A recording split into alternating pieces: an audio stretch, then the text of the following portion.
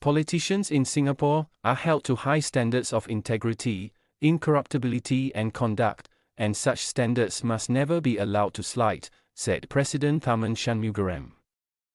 Upholding and reinforcing these standards define the most important part of Mr. Lee Hsien Loong's legacy, President Tharman said in a speech minutes before Mr. Lee officially passed the baton of leadership to Mr. Lawrence Wong.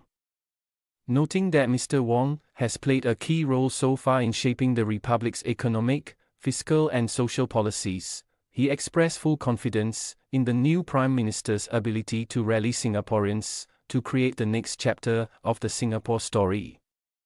At the swearing-in ceremony at the Astana on May 15, Mr. Tharman said Mr. Lee had delivered on his promise at his own swearing-in 2004 to be a Prime Minister for all Singaporeans, having transformed the economy and built a more inclusive society.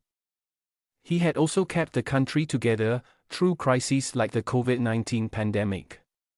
But it is above all the norms and standards that Mr. Lee upheld and reinforced, the intangibles of political leadership, that define his most important legacy. He said. These were reflected in Mr. Lee's personal integrity, the expectations of high standards of conduct that he set for those in political office, and his resolve to tackle difficult issues early rather than leave them to future leaders. Even if it meant paying an immediate political price, said Mr. Tharman. While governments can reverse policies when circumstances change, there is no reversing when standards slide. As unfortunately illustrated by many other countries, he added. Public distrust grows, political leaders respond by avoiding essential decisions for their country's future, those who enter politics lack conviction. And the downward spiral continues, said Mr. Tharman.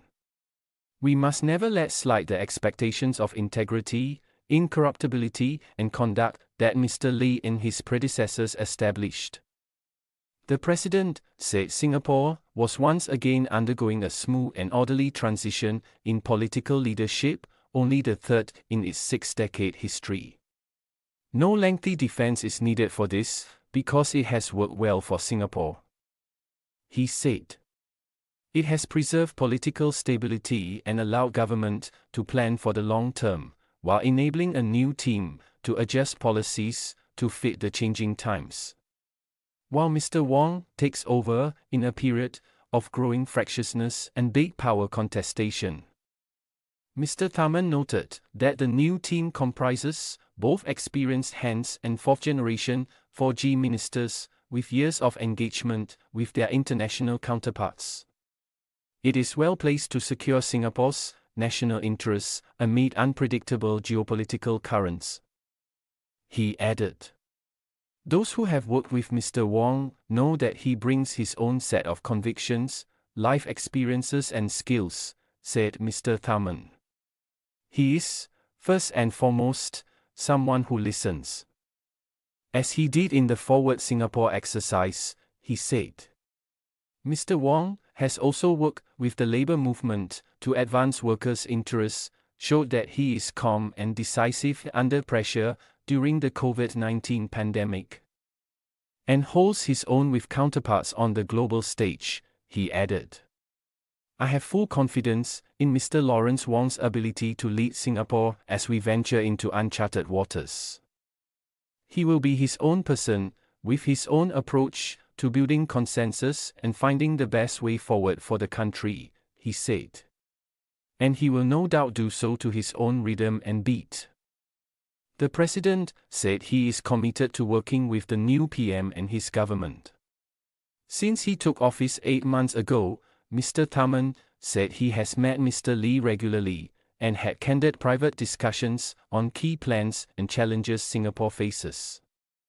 Calling theirs a constructive and harmonious relationship with a shared understanding of their respective roles and responsibilities in Singapore's system of governance, Mr. Tharman said he looks forward to maintaining this close and productive relationship with Mr. Wong. Singaporeans can be assured that our country is in good hands, he said. Mr. Lawrence Wong and his team will build on the strong foundations laid by previous prime ministers and governments, and keep our little red dot shining ever more brightly.